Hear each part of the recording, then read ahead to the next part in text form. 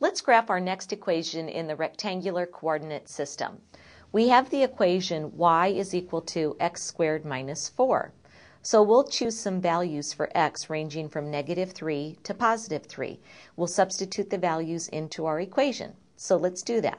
When x equals -3, the y value will equal -3, that quantity squared, minus 4, which is just 9 minus 4, or 5.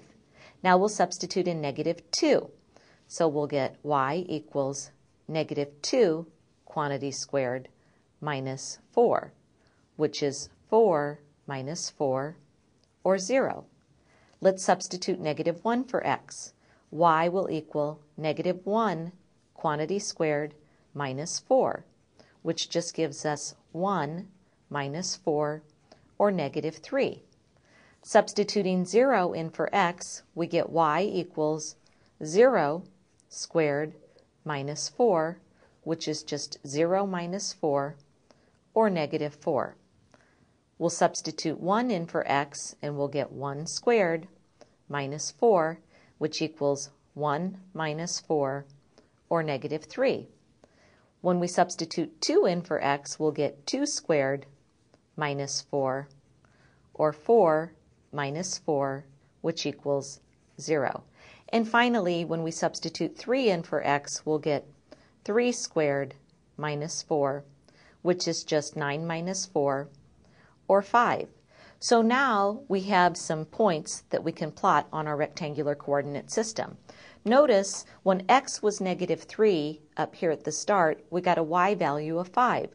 That means the point -3, 5 is a point on our graph. When x was -2, the y value was 0. So -2, 0 is also a point on the graph. When x is -1, y is -3. There's another point on our graph. And when x is 0, the y value is -4. That's going to be the vertex of our parabola. When x is 1, y is -3. When x is 2, the y value is 0.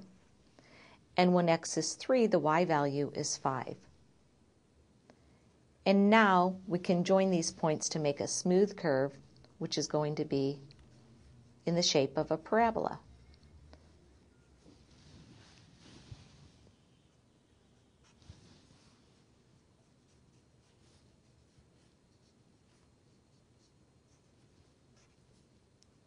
And this is the graph of y is equal to x squared minus 4.